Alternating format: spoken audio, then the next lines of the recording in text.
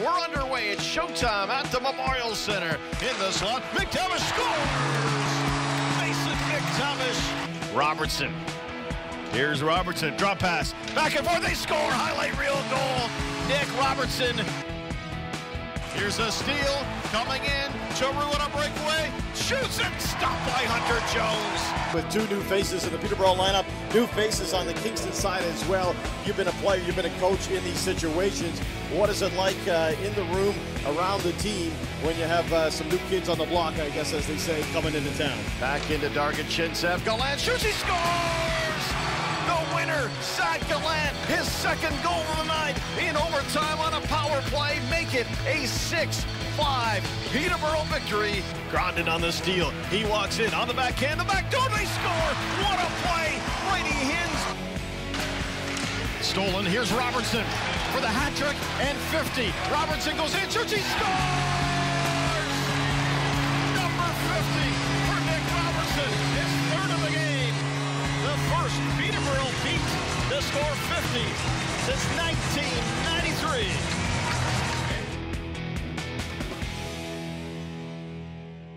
The voice of the Peterborough Petes, Pete Dalliday, continuing an intergenerational line of Dalliday broadcasters in Peterborough. Pete calls the action on your TV and is the son of Peterborough Sports Hall of Fame inductee and former longtime Pete's color man, Gary Dalliday. Pete, a pleasure to have you on OHL Voices today. Oh, it's great to be here, Josh. I've been watching a few. Just finished the Jimmy Gilchrist one, which was great, and it's been a great way to kind of spend some extra hours here in the summertime. Keeping an eye on those division rivals and anticipation for December, of course. Of course, your dad, Gary, as I mentioned, he passed away a couple of years ago, was a big figure in the Peterborough sports community. You've been behind the mic with the Pete since the mid-'90s, if I recall, meaning you would have had the chance to call some games with your dad, and I'm sure that was a real thrill for both of you. Yeah, it was for sure. Yeah, we started doing the games together in '96. I had done a few years before that at a competing radio station, and then his station got the rights to the games, and then we started working together. And I know it was a huge thrill for him at the time.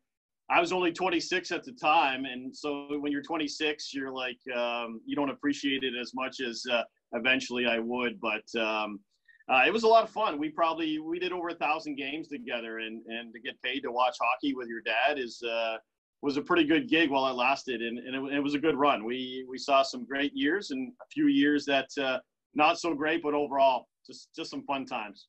I'm sure lots of memories you cherish today. Of course, the media room at the PMC, named after your father, a real influential person and a real athlete in his day as well. So, great of the Petes to do that tip of the cap there in the building.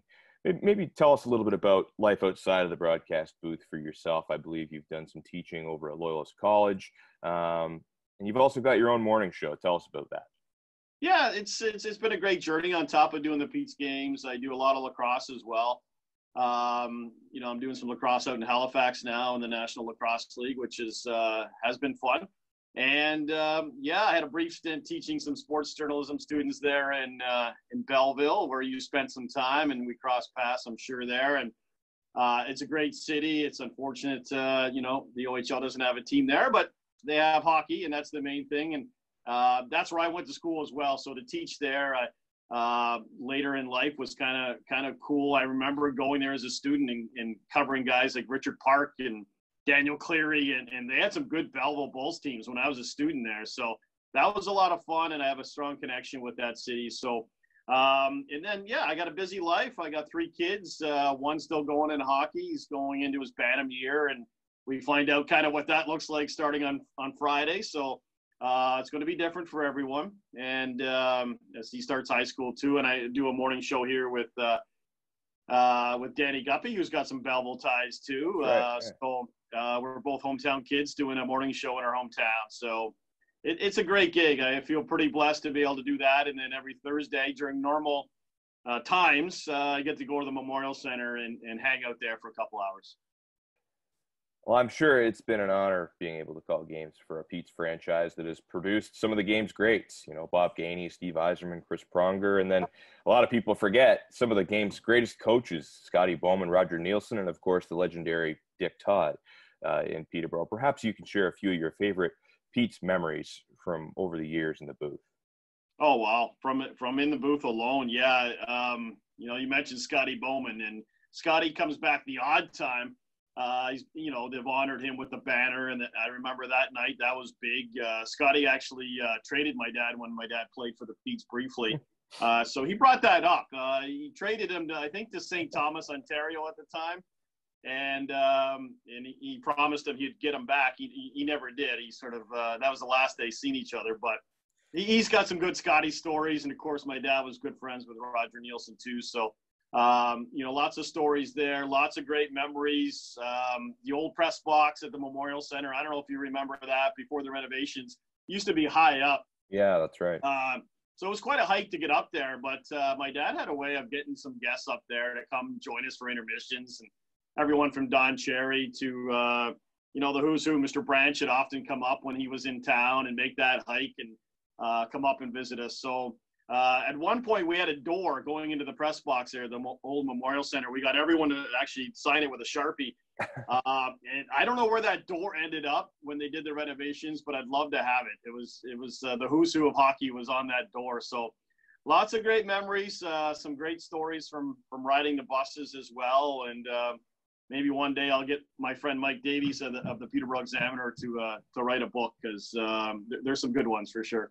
That's right. Mike, of course, at the Examiner, he's been covering the Petes for a long time as well. I'm sure you guys can share some great memories together. Oh, man. Yeah. Mike's been there. It's funny. Mike started pretty much the same year that I started, and we both had a real good run there of not missing a game, which is incredible, especially with, Mike has a lot of vision problems and eyesight problems, and he's legally blind. So what ended up happening, and you probably saw it, say in Belleville, for example, Mike always made sure he sat beside my dad and I so he could plug into our feed, because the audio feed, the play-by-play, helped him in his job in the later years, right? So that's why we were always kind of huddled in really close together there. But he's been part of the journey, and he has seen so much, and certainly we miss each other on the road. I'll never forget the time Mike went into a hotel room in Sudbury right beside me, and all I heard was this scream. There's this lady screaming. Well, apparently she hadn't checked out yet, and she was sitting there in the corner having a bottle of wine. And here comes Davies walking in and she just screamed out loud. I'm like, what's going on? Oh, he went in the wrong room. Well, yeah, but the key worked. So lots of great stories with Mike as well. Yeah. Some good media stories on the road. We forget about those sometimes. Oh, absolutely. You become family with the other media and the trainers and all those people you spend hours and hours with. Mm-hmm. And I'm sure it's like that with every OHL team, but in Peterborough, we're a bit of a smaller town, and it's kind of a community-owned team somewhat. I sometimes wonder if we're a little bit more tight-knit than perhaps some other franchises. Definitely in Peterborough, some tight bonds there. But you're right, Pete, the OHL, it really is one big community. And I think that's what's special about the league, just the bonds that, as someone who's been around the league for, the better part of a decade, and just the friendships I've made, people in different cities with different organizations, and even people who have worked in the league and moved on to other things, you keep in touch, and they're really great friendships.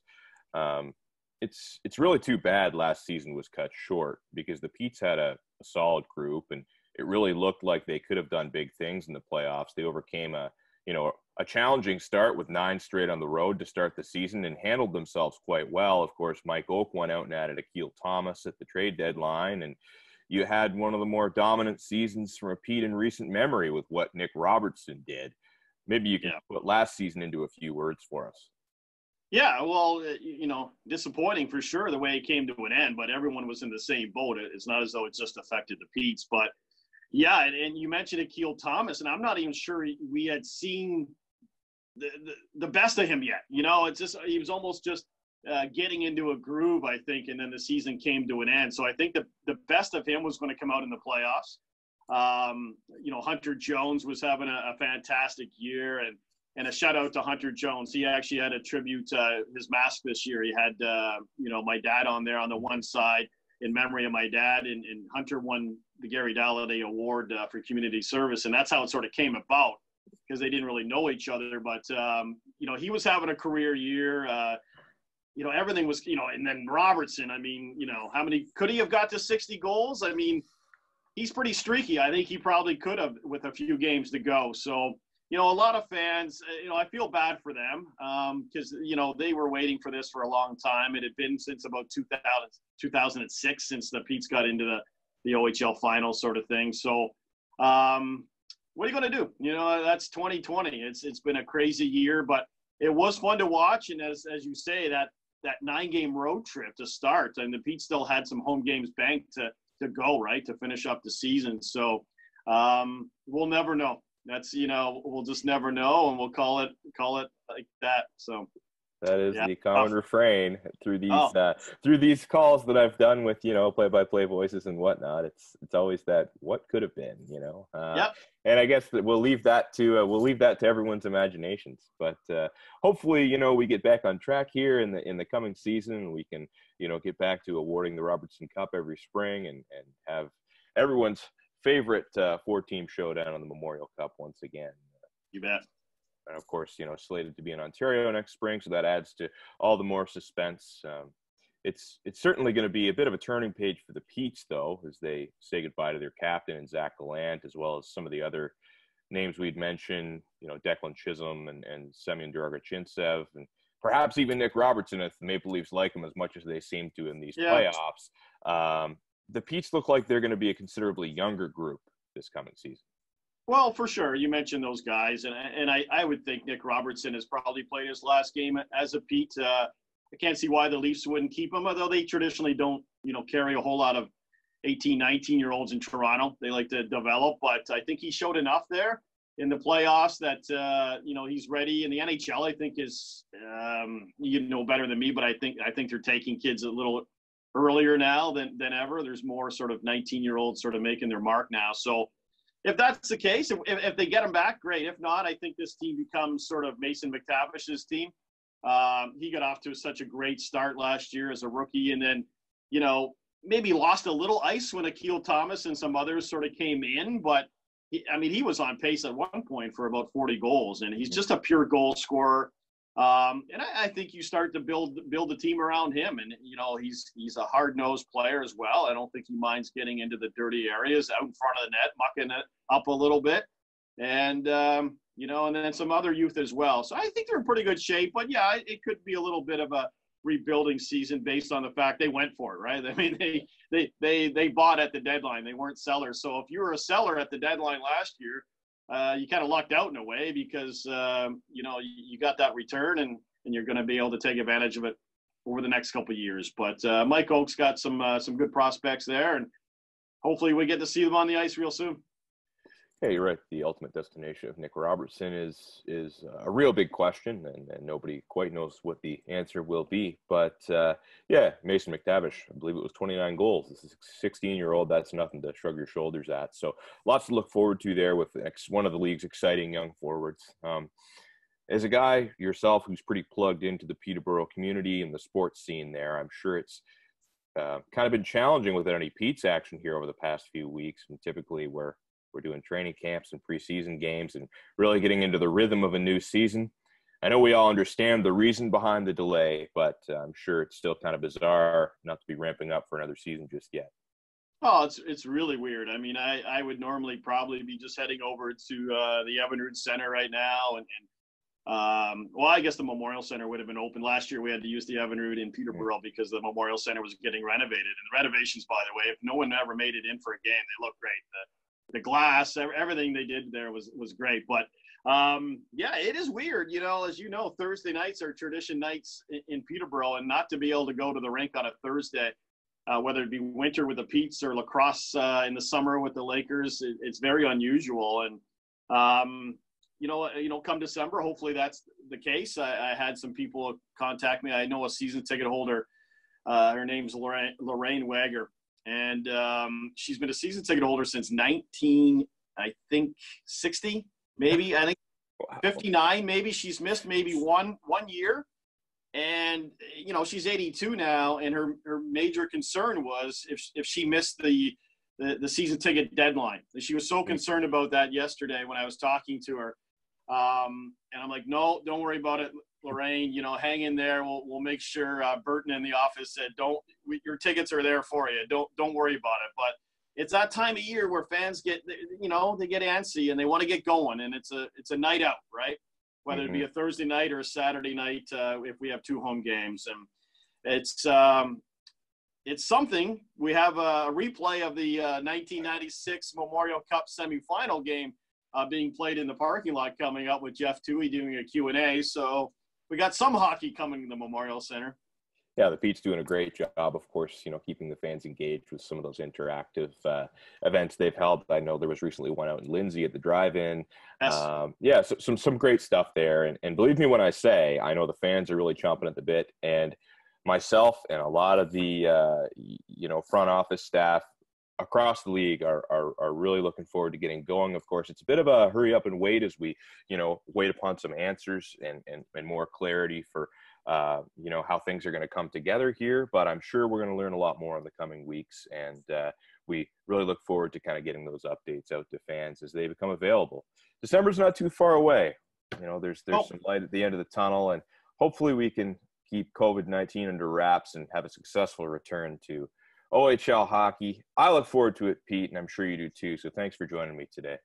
Oh, thanks for having me. It's a pleasure, and we'll see you in December. Take care.